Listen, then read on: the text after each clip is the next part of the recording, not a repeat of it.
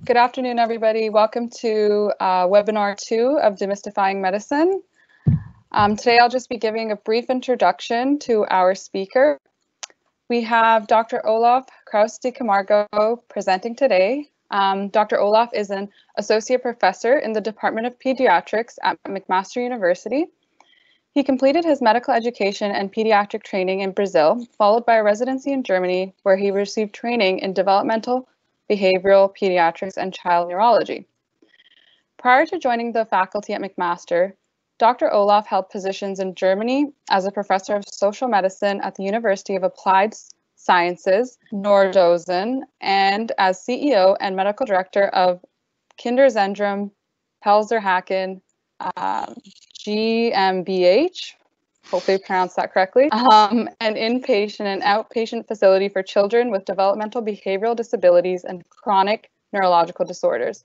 Dr. Olaf is a scientist at the Cannes Child Center for Childhood Disability Research and a member of McMaster Autism Research Team.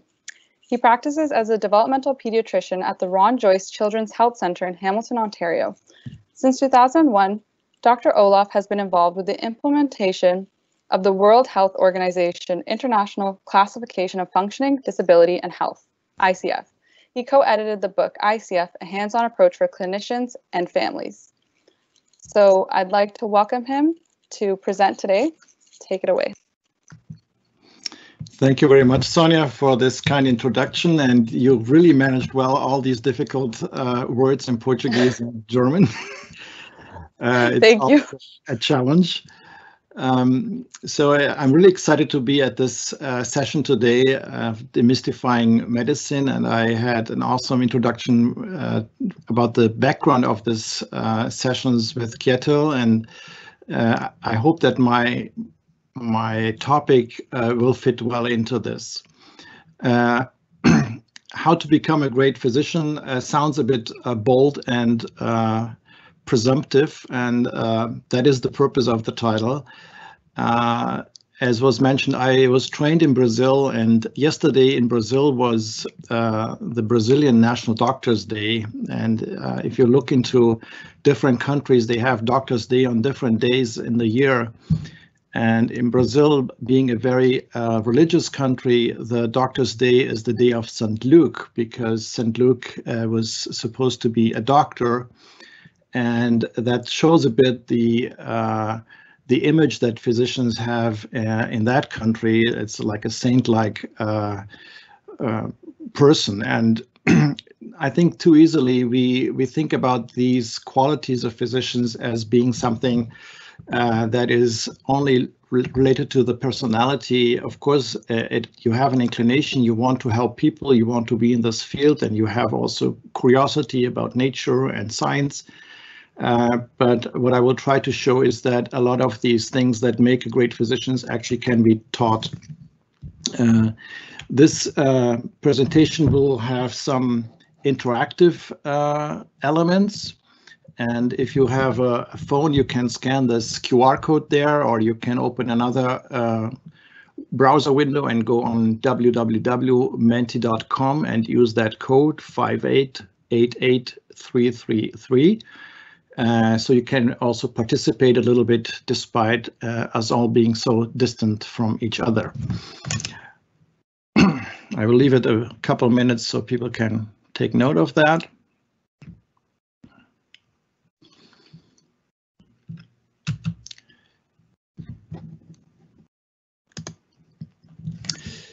So if you are now on menti.com, let's start with a very simple exercise, define a great physician. So on the next slide here, you will have the menti.com slide on your device or in your browser. And you have the option to share 3 words that, according to your expectations and experiences, define a great physician. Let's see what people think about that.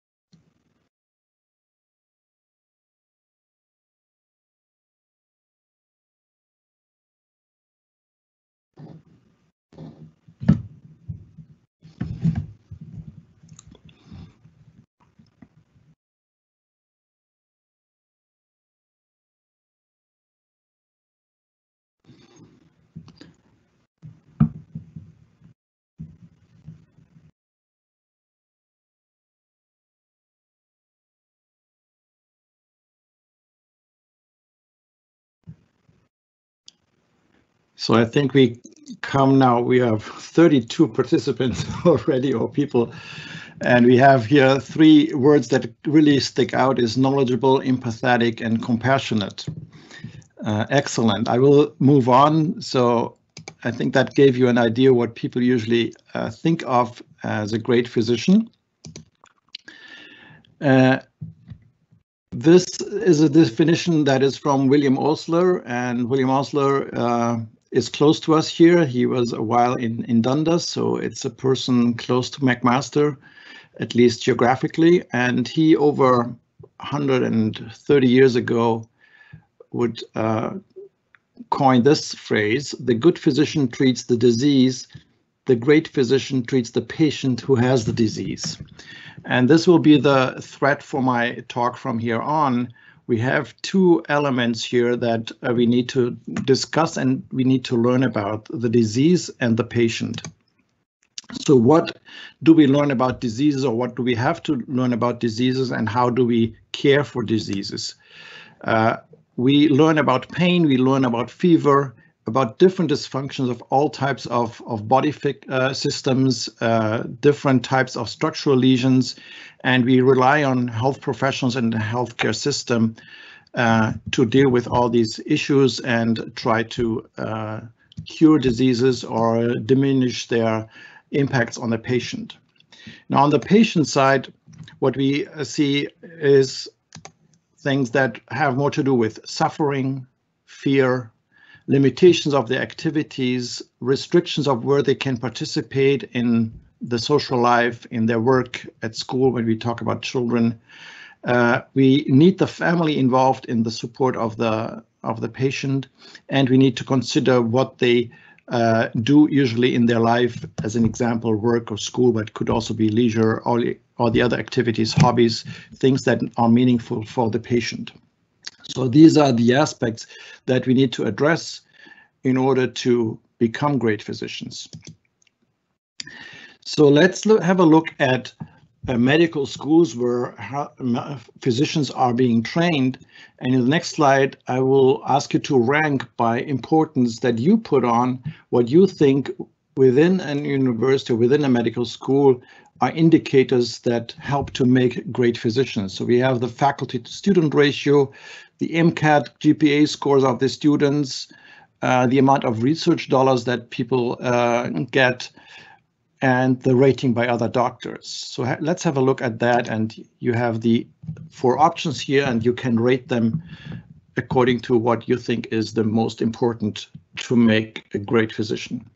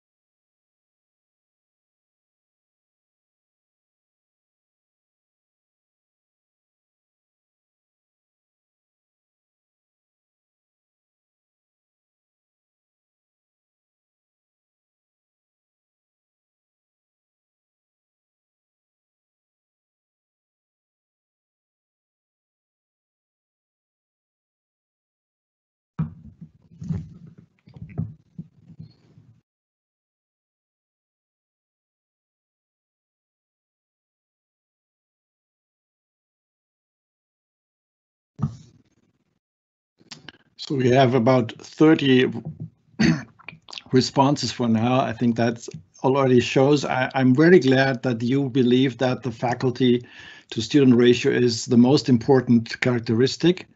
At second, you put in the ratings by other doctors. Third, the research dollars, and your own performance in MCAT GPA you put in on the last position. Interesting. If we look into official rankings of medical schools, that is how the ranking is weighted. So the weights for research activity is the highest. After that comes the rating by other doctors. Then comes the student selectivity of a medical school, and the last and less important in official rankings of medical schools are the faculty resources. So that is something to reflect on and discuss. And I believe that this type of looking at a medical school and at the importance or the reputation of a medical school might be also responsible for the type of students and this type of physicians that we are able to create. So in McMaster, and I will go along this timeline here along my talk, we have the motto, a brighter world, and I put in here a brighter future because I want us to think about how we can move forward. McMaster has a history of over a century, 130 years. The medical school is much younger than that. And several important aspects of education and science have been developed here at McMaster. One of the aspects that you all are familiar with is the aspect of problem-based learning, which was introduced in the 70s, is therefore almost half a century old already. So it's something that none of you probably was born when it was developed. So it's a really traditional type of teaching already. And if I travel even through Brazil, many medical schools there apply this model developed at McMaster, and that's one of the elements that if you go internationally, people will refer to, oh, you're from McMaster, that's where problem-based learning was developed. So we're very proud about that, and we're also very proud about the concept of evidence-based medicine also developed here at McMaster, and that was in the 90s, so almost 30 years ago. And that's a concept that is also taught here at McMaster, and students learn that in their tutorials. You will see a lot of discussions and papers about different therapy options, for example, for different conditions, and you are asked to evaluate the evidence for those therapy opportunities. So we have a strong scientific foundation in our education, and you learn how to get the best external evidence about a problem. And we also have great input from individual clinicians through all the tutors that you are involved. So you have a high ratio of faculty that is available for the students and can share their own individual clinical expertise. And these two aspects are very well done at McMaster. These are aspects that help to know a lot about diseases, help to know a lot about how to treat these diseases, and are sufficient to create good physicians. But it is not completely evidence-based medicine.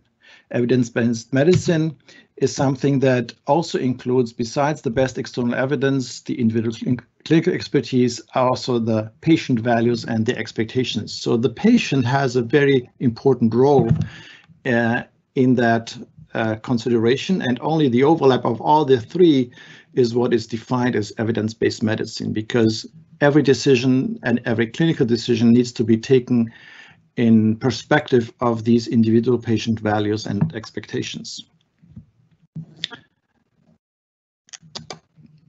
We can therefore define a great physician if you teach all these three aspects: the science, the clinical expertise, and the patient aspect of healthcare. So how do we do that? Here are some tools that I want to describe to you, from which I think can be helpful in developing a curriculum and in teaching these aspects that I just described to you. The first is the ICF, and it was mentioned in the introduction. That's the International Classification of Function, Disability and Health, and it was developed by the WHO. And the second is a concept that colleagues and I describe as everyday ethics. It's not the ethics of life and death decisions, but it's the ethics of when do I tell a patient what his diagnosis is. I had a conversation like that today about a child with a rare syndrome, and the mother wanted to know if the child is old enough to understand what the syndrome means. let's go first into the ICF. So the ICF is already 20 years old now, 19 years to be exact. And this morning was a WHO meeting at which I participated, and the recent version of ICF, the ICF 2020, was just released. So it is also something that is around already for some time, and in many countries it is applied. What is the ICF? It is a framework based on the biopsychosocial model.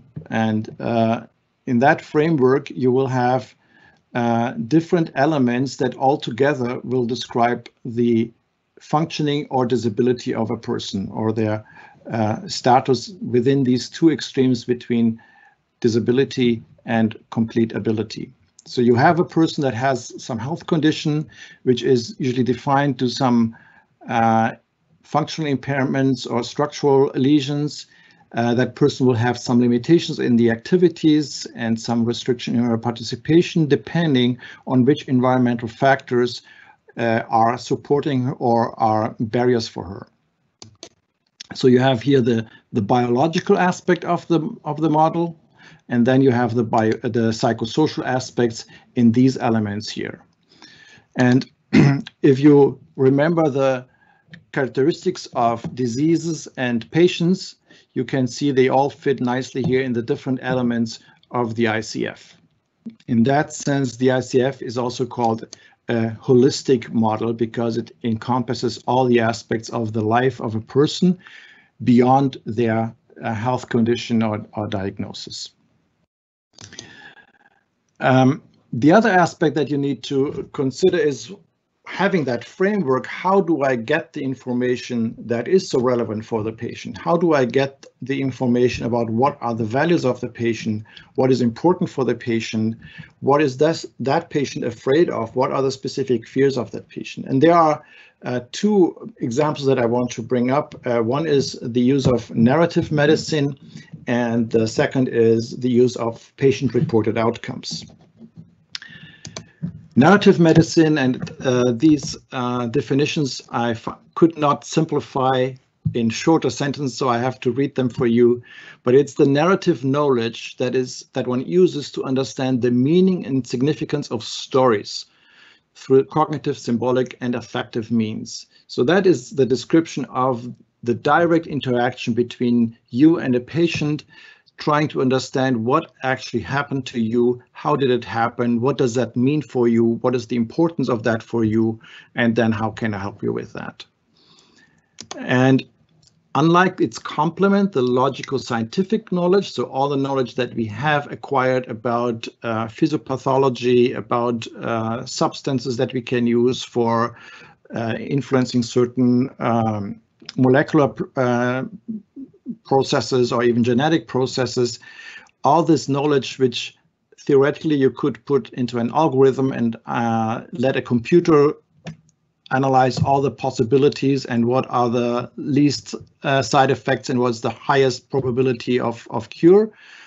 That is one aspect. The narrative knowledge complements it with the understanding of what is really unique about that one patient and about that situation that you're dealing with. So in that sense, narrative medicine actually is what allows a personalized medicine to happen. And it can therefore help us to better understand the experiences of sick people, which we cannot just by lab values or images. And to better measure these aspects, we can focus ourselves on what we call patient-reported outcomes. So these are outcomes that are defined by what is important for the patient, what comes directly from them, unfiltered. It's not decided by a clinician or a scientist. They help us to focus on what is the individual goal and can help us both in the way, what are we going to diagnose? Is that really important to get to know this diagnosis? Will it make a difference in the life of the patient? Is it important for the patient, especially if you think about genetic workups, for example? And it can help us also to think about what can we do for the management of a certain condition and how can that be developed. Some therapies, even if they're not medical therapies in my field, a lot of therapies are provided by other people, are behavioral therapies, speech therapies, physiotherapy, and so on. All these therapies, they take away time out of the life of a person, of a child, of a family to achieve a certain objective. And you need always to weigh if that is really meaningful and will make a difference in the eye of the patient.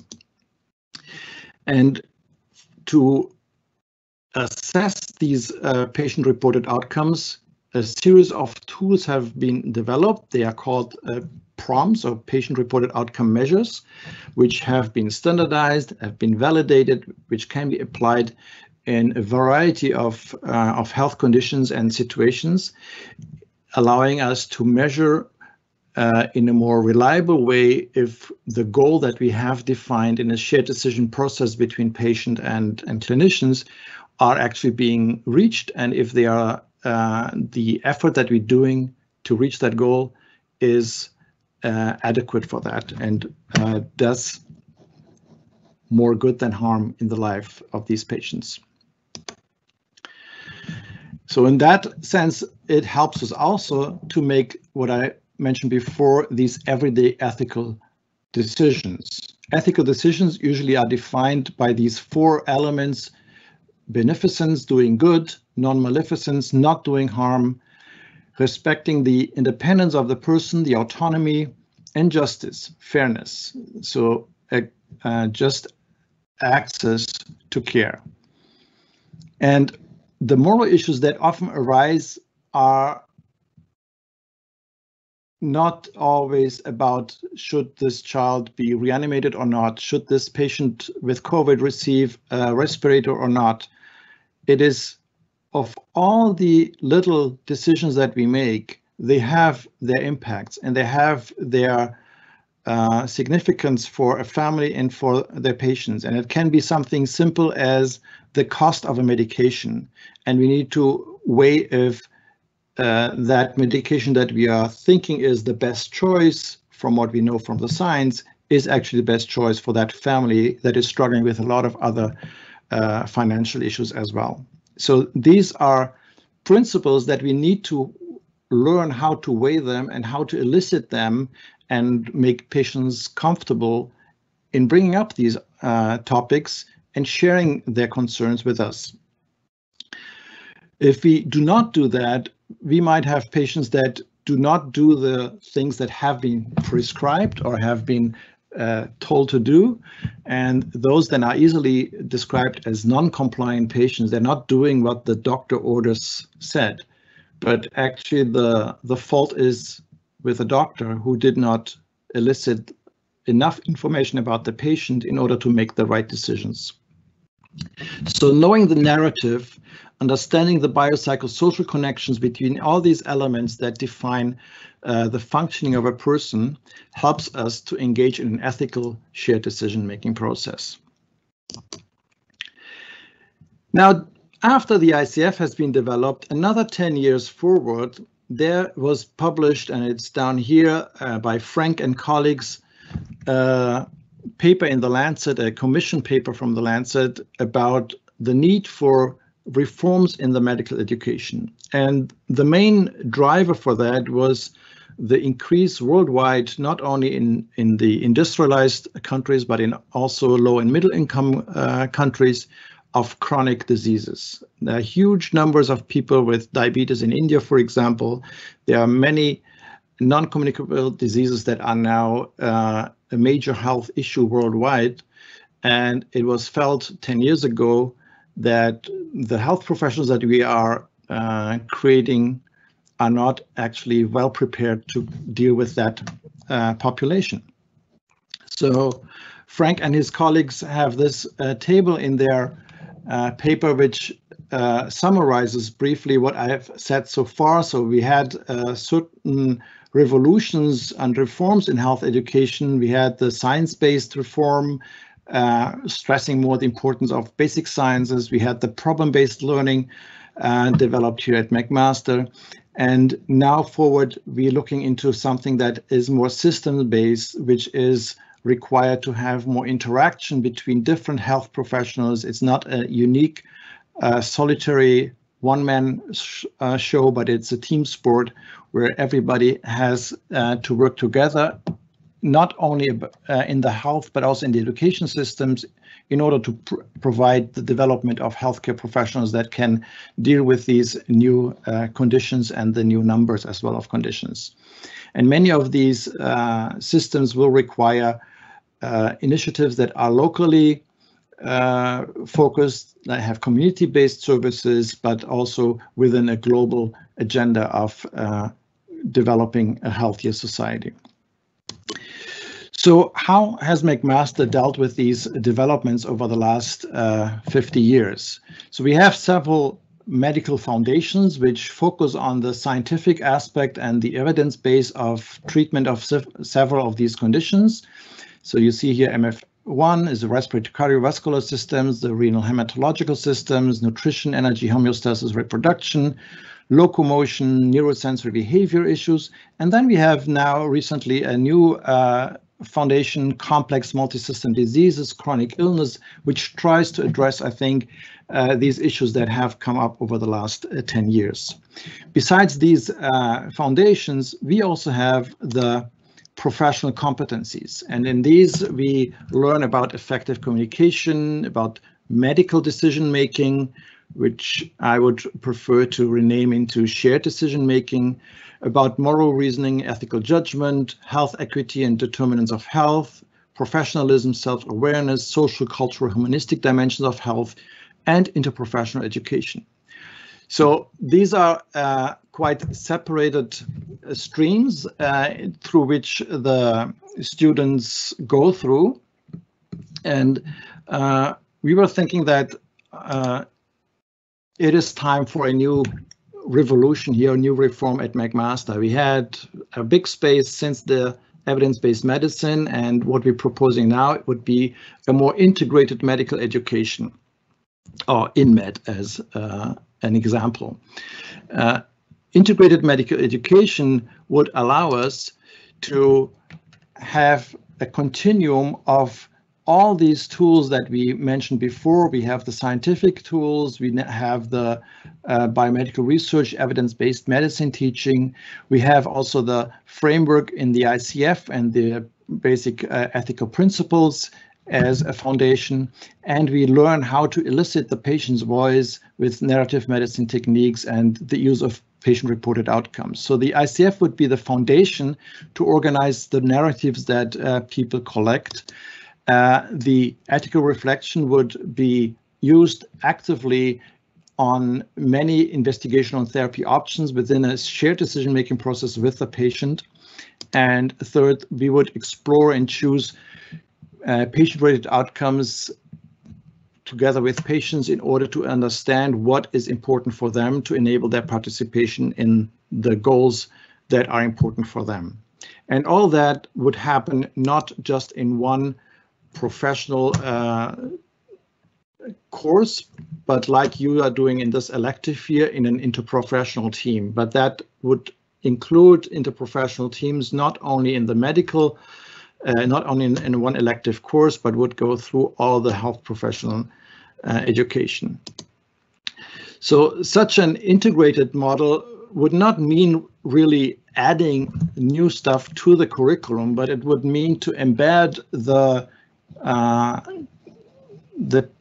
processes of how we collect information and how we collaborate with each other on this side throughout all the different medical foundations that students learn. It would require rephrasing many of the case examples in the tutorials in order to facilitate that discussion to happen as well within these medical foundation discussions. So I think William Osler was wise, and I think his phrase is still valid. It was probably more an intuition at that time, but we have a lot of tools now available that allow us to really teach every student to become a great physician. So recapitulating, in the last 130 years, we moved from the foundation of MAC to problem-based learning, evidence-based medicine. We had developments from WHO with the ICF, which is a fantastic framework for all of us in healthcare and education. We have the awareness of the need for education reform in healthcare professional education. And we have a proposal to do that here at McMaster for a brighter future. I want to acknowledge here my dear colleagues Gabriel Ronen, Peter Rosenbaum. The three of us discussed these ideas a lot over the last 2 years, and we bounced them back and forth with our colleague Karen McAsey and our colleague in Brussels, Bernard Dunn. And this is published in a paper which is mentioned here, which you can download free and get some more information and more details about the background and the literature used for this discussion. So I thank you very much for your attention, and I'm happy to discuss and answer questions. I think my two co-authors might also be online now and can join in our discussions. Thank you very much.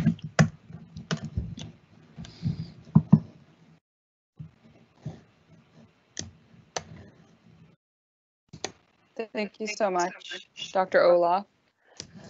So we have a few questions that have come in on the Q&A. So I can just read them out to you, and then we can go ahead with the discussion for the questions. So the first question we have is, how do we assess soft skills, perhaps the most important in the selection process of new doctors? Yeah, it's certainly a great question. How do you select that? I think the difficulty is not so much how you select it, but the difficulty is dealing with more people interested than you have available spots. And these processes probably select themselves a little bit once you have them in. I don't think that I would try to select them a priori because it's very difficult to get that in an interview or in a short paper as well, or an impulse paper that somebody writes. So I think I would not use that in the selection process. During the teaching process, I think it is a lot of yes, Peter says that he cannot figure out how to talk, so maybe Ketil can help him. I think in the evaluation of the students during their course, I feel that the tutorials and the problem-based learning actually have quite a good way to provide feedback within the tutorials, both from the professionals and also the colleagues. And I think that should be enough. I wouldn't want to rate that or give a grade on that, but I think that interaction is how we learn. It's a collegial, collaborative way to learn things. I don't know if that answered the question. Maybe Peter wanted to say something. Is he able to speak at this point? Peter, if you try to click on a microphone button, there must be a way to unmute you. I think Peter is logged in as an anonymous, so he needs to log out and log back in as himself, and then he would be able to talk. I know that Dr. Ronen would be able to provide a comment if he wants.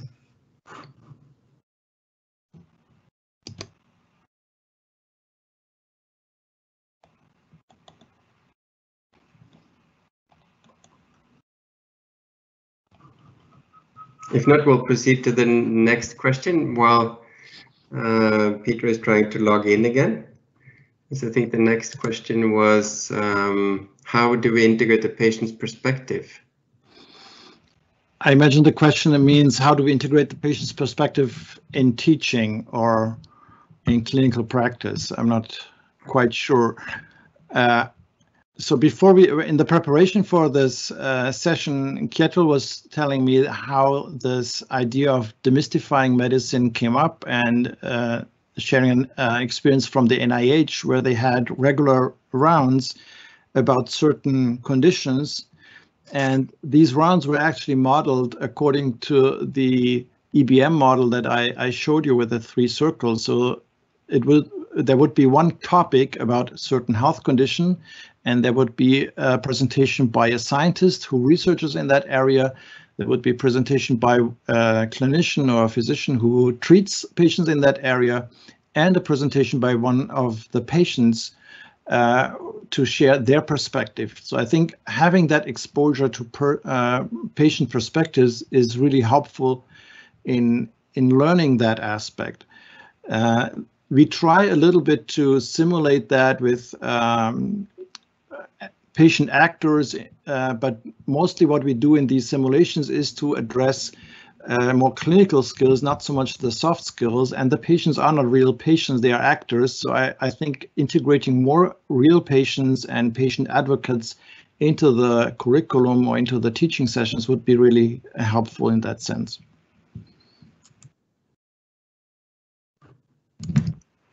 Thank you.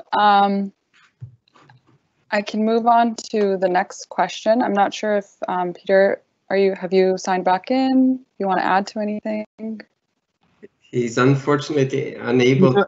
Peter wrote here, think of medical education as an apprenticeship, right? And that's, you need to be exposed and you need to practice these things. You cannot teach them just with lectures.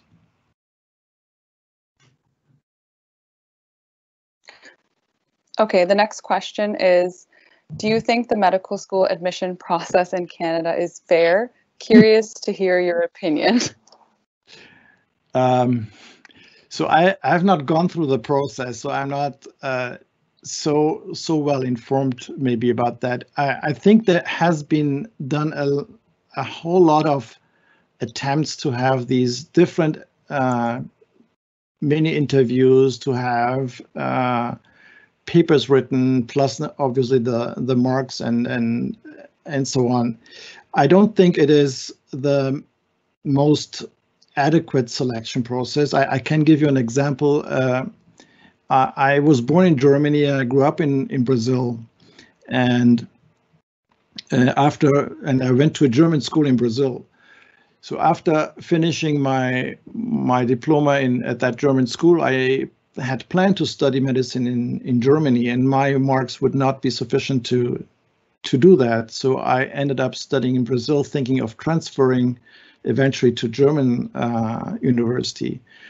But the learning in Brazil was so much hands-on, and every time I spoke with colleagues in Germany, they were just amazed with all the exposure that I had and that they couldn't have in Germany. So I stayed in Brazil and continued my education there and ended up doing residency there, and only went later to Germany and had then a career in Germany, and now I'm here. So obviously the system in Germany, which was only based on your marks from high school, is not fair. And I think the Canadian system is trying to make it better, but any system of selection will always be unfair.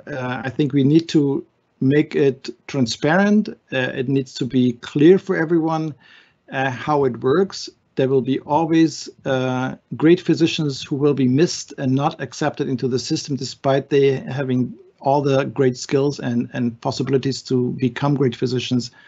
But I think that's a problem of the limitation of spots and not of the process itself. It will be impossible to make it fair for everyone without having enough spots for everyone. Thank you. The next question is, are there challenges convincing medical schools or others in the scientific community to adopt an integrated medical education model? Yes, they are. So these ideas it's not the first time that I present them, and they have been presented to the council at the university, for the education council, and suggested there. especially the ICF as a framework, I find is extremely important to be introduced early in health education. And there are other countries who are doing that already. In South Africa, for example, they're doing that well. In Brazil, several universities are doing it. So I think that is a fundamental change of view about health that would be required in order to have health professionals in the future that have also that different view on disease and disability and what is health actually. So you can get in lots of discussions there.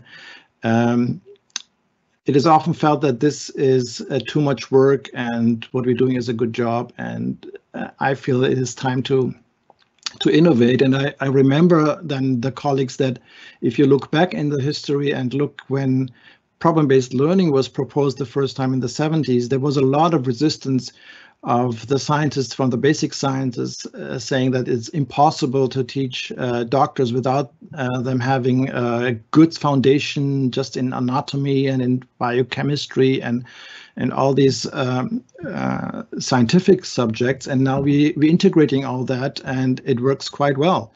And in the same way, I think you can integrate all these patient-related aspects of healthcare within the clinical examples and tutorials and have the discussions at the same time when you're discussing a new treatment or a physiopathology or signs and symptoms of a condition. You also bring up the ethical aspects of it and the different patient perspectives or different options that you might have for a certain condition for treatment.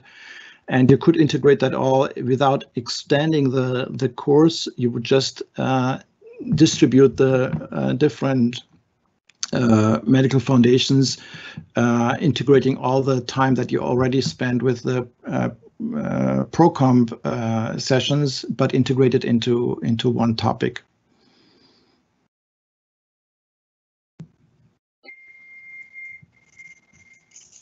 Thank you so much. We're getting an inflow of a lot of questions, so I'll move along to the next one. Would you please give an example of how narrative medicine can be applied?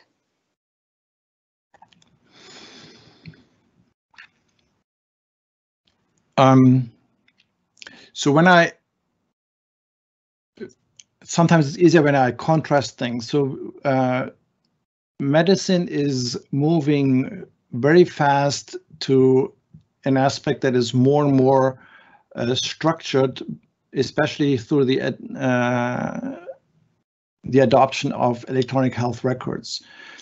And more what we see now is colleagues having templates for all different conditions. So they have a template for a new epilepsy patient, they have a template for new diabetes patients, and they have their different templates and produce very detailed reports, but they are all driven by the questions that clinicians have. And so you ask about weight, you ask about pain, you ask about all the different things, and you check them all off, and then you have a beautiful report that you can send off, and you covered all your bases, and you did what is supposed to be done according to certain guidelines, but you did not get to know the patient, and you don't know what the patient issues actually are. And the narrative aspect of applying the narrative medicine aspect, I don't think it would take more time, but it's a different position, how you start your whole conversation, how you elicit aspects that are maybe not directly relevant for the diagnosis or for the treatment, but are directly relevant to the life of the people. So I always remember our colleague Peter Rosenbaum usually asks patients or parents, we see children with disabilities and in different impairments, there's always the question, now you please brag about your child. What are you proud of? What can your child do? What is the latest thing that your child learned? And so on. Or talk, what do your parents think about all this? What do your in-laws think about that? So these are aspects that elicit, and that's why we call it narrative, elicit the patient to talk and to tell the story, what is behind that. And I think that really elicits valuable information that helps us to make the decisions together with the patients of what should be the next steps or diagnostic steps or therapeutic steps. Do you hear me? Yeah. You do hear me? Yes. Do hear Yes. me? Well, okay. Thank you very much. This has been quite a struggle to get in. But to your question, I wanted to give the example of headaches. I've seen many patients with headaches. And somebody comes with headaches. It can be many causes. Some of them are migraines and some other causes. And the easy thing and faster thing is just to give a medication for headache. But it's more the narrative medicine really that can guide you. What are the stresses in the life of these people without asking them directly? And I was always surprised to see how often I come to a conclusion that there is social pressure, child abuse, and other issues that are far that you can't get directly by answering, because patients don't like to tell you from the beginning, yes, I'm abused, or I live in a terrible social situation. So for me, the narrative really brings me to the cause of the issues and helps me decide how to put relevant remediation or intervention to those people without putting them necessarily on a headache medication. Yeah, that's a good example.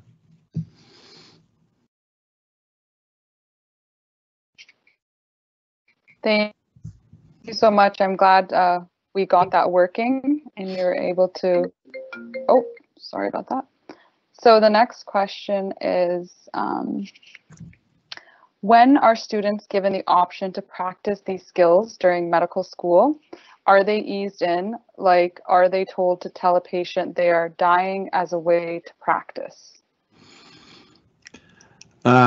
I think that is not yet done in a systematic way. It depends a lot of your preceptor and where you're rotating and how much time a preceptor will take to get them in. So I see more residents. I don't have many students working with me, and but even when there are medical students, usually we have sessions where they observe, and then depending how long they are with us and how comfortable they feel, I give them the option to give feedback. It's not about dying in our case, but it is about, for example, giving a diagnosis of autism, or giving a diagnosis or just describing what would be next steps to find out what might be going on, what would be necessary to do about that. So I usually what we do, we coach them in the master room before we go to speak with the patient, and then they take the lead and I jump in when necessary. So that is maybe the way that I'm experiencing it, but I'm not aware of specific programs that teach that with the patients. And it would be so easy to teach it. If you take a patient who had a heart attack, you really want to know what they're doing, what their life is all about, and how and where to, and it opens up for many interventional opportunities in social life, in work, in family life, and exercise, and so on.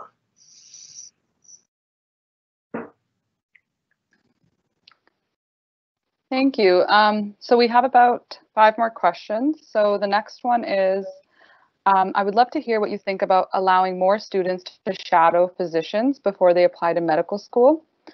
And the student talks about how they've had some friends that have entered medical school and the expectations that they had did not meet the reality of the actual job, and they ended up dropping out. So what are your thoughts about shadowing? I think it's definitely helpful. I would recommend that to anybody to try to do that, to have that opportunity to learn how is the. Of course, you shadow one doctor, you only see how this person works. I worked before I entered medicine, I worked a while, I worked in nursing and helped out in a ward for a month. That was like a summer job and gave me some idea how is the business within a hospital, but still didn't tell me how it is if you're a family doctor or a specialist and so on. But it gets you some idea how it is to. And I think that's the important aspect. Do you like to work with people? Do you like to engage with people? And do you like to also be touched by people? And that's not something that everybody feels comfortable with. And I think that is the most important aspect to check out before you commit to such a career.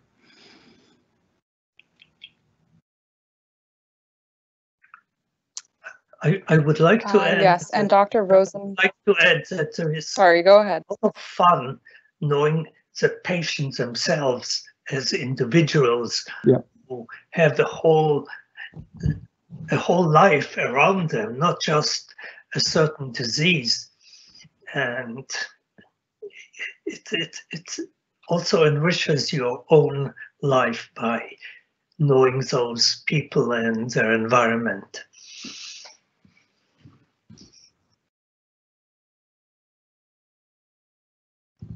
Okay. Thank you.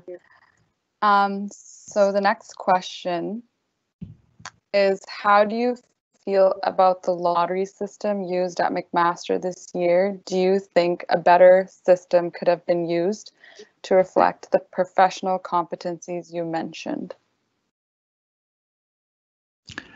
So I'm not really aware if is it just a lottery or are there other components as well that are looked at? I'm not so familiar with that, sorry. Do you know that, Sonia? I believe there's 3 different components from my knowledge in terms of how they assess. So I'm not really sure what exactly is meant by the lottery system. From what I'm aware, they look at those 3 different components, which includes the GPA, MCAT, and the CASPER. That's what I know for admissions. Maybe we can move on to. I think it just reflects the difficulty in finding these or defining these aspects, and it's probably fairer to have a lottery than to judge somebody as having low soft skills or low professional competencies early in the career when they still can acquire those. So I think the lottery is probably a fairer aspect. I can't talk to the advantage or disadvantage. I think the system that Olaf so nicely presented is that anybody can learn it and apply it. You don't need internal knowledge how to prepare yourself to see patients and to look after patients. I think this is a nice system that everybody can learn and apply in their daily clinical practice. Thank you. Thank you. And Dr. Rosenbaum has actually commented that a good reference to some of the topics that are touched upon today is a paper in the New England Journal of Medicine by Eric Cassell. And he basically mentions that it's an essential explanation of what this presentation is about. So we can post this link so students can maybe get a better idea with reading this paper. It is also and moving on. It's mentioned in the paper, we cited in our paper that I mentioned in the link. Excellent, okay. Perfect, so that should give a little bit of clarity. Dr. Roland just asked me to show the book. about ICF, so that's also a resource to learn about it. But I think it's also referenced in the article. Perfect. So we have time for a few more questions, so I'll just go over the last couple. So the next one is, what do you think is or would be the most difficult or challenging aspect of system-based revolution? For instance, would the education or health system side be more difficult to implement changes in? That's an excellent question, yeah. I feel that the education could actually move faster because it is not such a big administration as a government is or a health system is.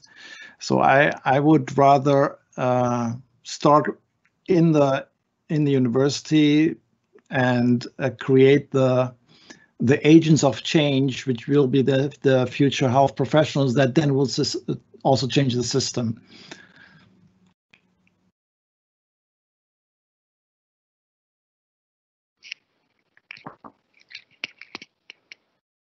If there is a Thank will, you. there's a way. That's what people usually say.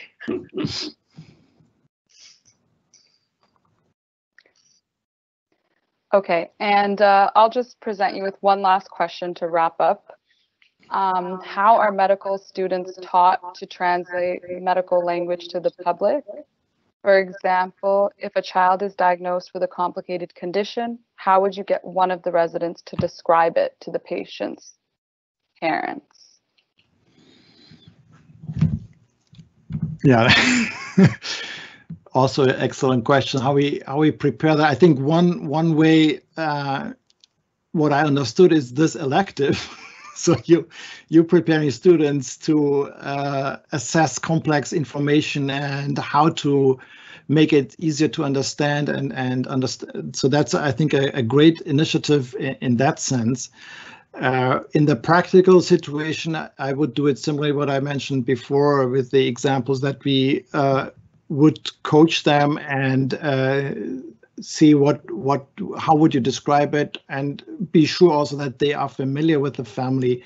So it's no sense of somebody going in and discussing something like that if they don't have a good relationship already with the patients and their family, just for the sake of training it. So I wouldn't do that. That's not ethical. But if they are related with a case and have been involved, then obviously, yes, they should do it. Can I add a few minor tricks? Sure. One is be at the same eye level as your patient. So if the patient's sitting on the floor, sit yourself on the floor and look at the patient, look at their eyes, talk to them in their own language. You can engage in some activities initially to get their trust, and it's kind of, it evolves time, but it's worth it because you really develop a potentially long-term relationship. The other thing, which I also learned from Peter Rosenbaum, is that parents also develop with the condition of their child.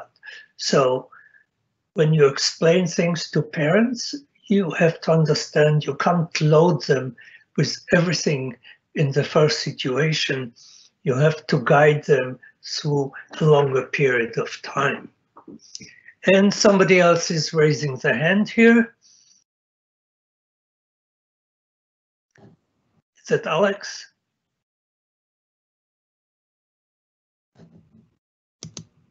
Mm.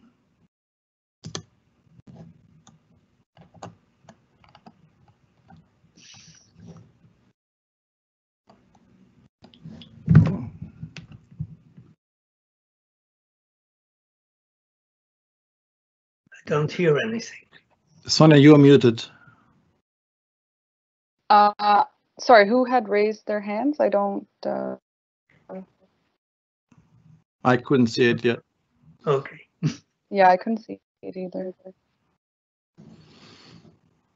Okay, so that just about wraps up today's webinar. I'd like to give a big thank you to Dr. Olaf, as well as Dr. Rosenbaum and Dr. Ronan.